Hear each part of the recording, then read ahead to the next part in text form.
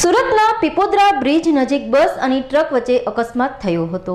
Highway national number 48 પર Pipodara bridge નજીક વહેલી સવારે અંબાજીથી સુરત જતી લક્ઝરી બસ અને રેતી ભરેલી ટ્રક વચ્ચે અકસ્માત સર્જાયો હતો। બસના કેબિનના ભાગમાં મોટું નુકસાન થયું હતું।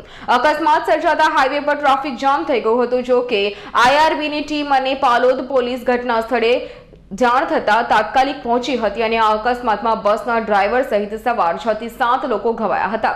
ઘવાયેલા વ્યક્તિઓને નજીકની હોસ્પિટલમાં ખસેડવામાં આવ્યા હતા। મેહુલ ભોકડવાનો રિપોર્ટ કેમ।